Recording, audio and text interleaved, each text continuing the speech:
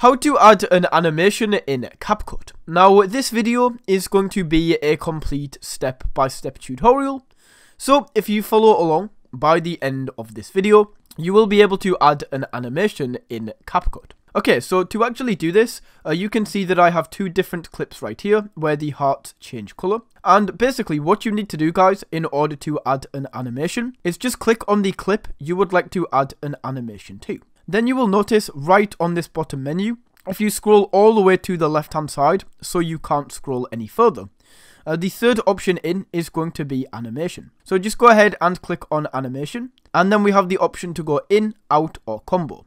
Now because this clip is just starting, I'm going to fade this in. So if you want to add an animation to the start of a clip, go for in.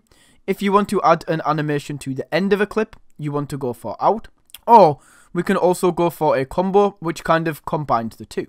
So if I just go back to animation and I go to in, you can see that we have a few options here.